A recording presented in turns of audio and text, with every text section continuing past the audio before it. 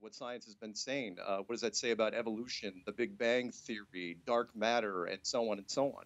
It puts science back on its heels. Wait, Mark, I don't know anything about this, and I don't have any stake in the game, but, like, if it's a flat Earth, do you worry that you could just, like, walk off the side of it? There's an ice perimeter. I got this one, Mark.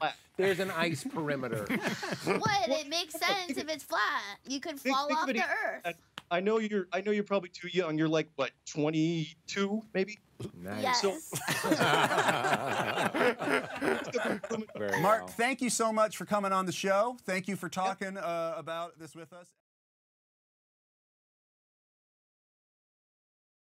And then I said what had to have been the quickest, most incredible off-the-cuff question in case any of you guys ever face off against a flat earther. I said, Mark, if your theory is correct, how come not one person in the entire history of our good planet has ever walked off the edge of the earth, Mark?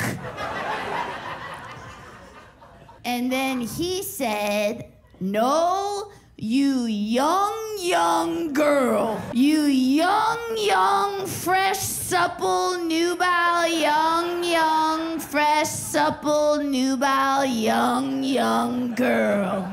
There's an ice barrier. I was like, oh, ice barrier.